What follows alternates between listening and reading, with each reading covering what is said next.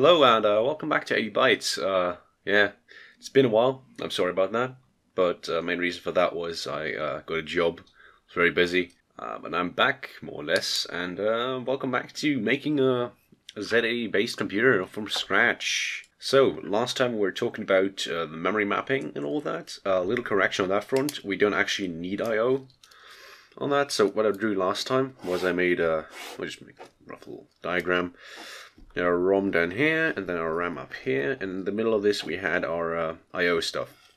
We don't need that. We don't need this I/O. The Z80 has pins and circuitry inside of it that can handle all that for us. It also has the instructions in and out, which can handle all that for us. We don't need to memory map any of that, which is great. What's happened since last time, planning-wise? I was too busy to make a video. However, I kept on looking into things. I made diagrams, prototypes, all that kind of stuff, and eventually I end up on this thing. This here is the Pix80, as I call it. That's the name of the computer I'm giving it here. Prototype 1. This here could execute programs from ROM. So basically the CPU was in here, the ROM was in here, and there were some control chips in here, which I don't know which ones were here specifically, or which order they were in. But yeah, this was the most basic setup I had.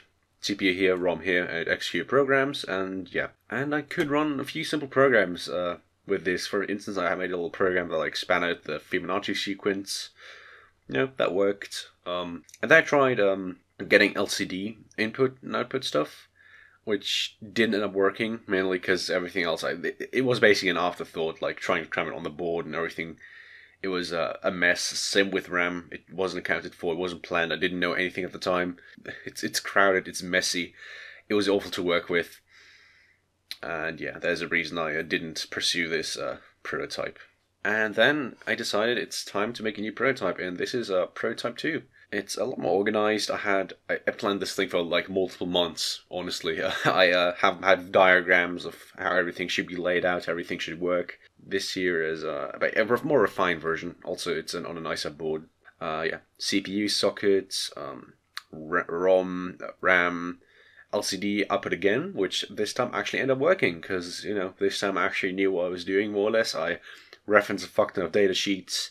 Over here we have those same three chips actually, just configured in a way where they actually do what they're supposed to do. In this case, it's a NOR chip, a NAND chip. It's a NOT chip, a NAND chip, and a 3 to 8 demultiplexer, which in this case is used. Demultiplexer basically give it a binary number, and then it makes a single pin turn on based on that number.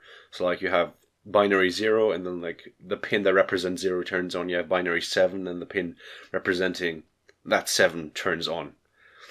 It's pretty useful. I'm glad they explained some of the schematics I got going and my logic behind how everything works there. I'll probably cover that in a future video. This is more supposed to be less of a, educational video. It's more of a what happened, why was I gone. And also I got some simple input going, which was also very exciting. We're using interrupts, but it was kind of messy. But, I'll try to figure something out as time goes on. This is where we're at.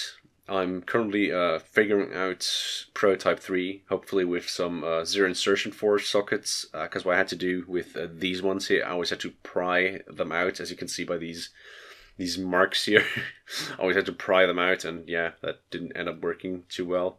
I made a mistake last time, and I've got some actual working prototypes now from parts, which is pretty cool. Now some of you might be saying like, oh yeah, why are you not like getting, if you have like functional design, why are you just not getting PCBs printed? The main reason is I just enjoy doing, I feel smart doing this. That's one reason. And B, I want to show that anyone could build this basically. Like all you need for this is a board.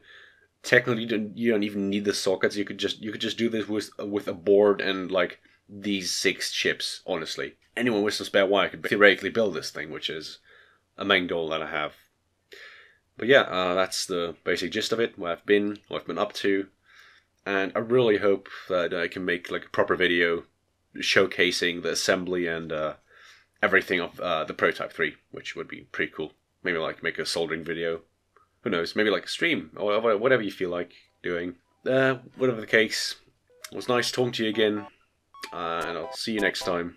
hopefully relatively soon, not in like 6 months. Have a nice day. Bye.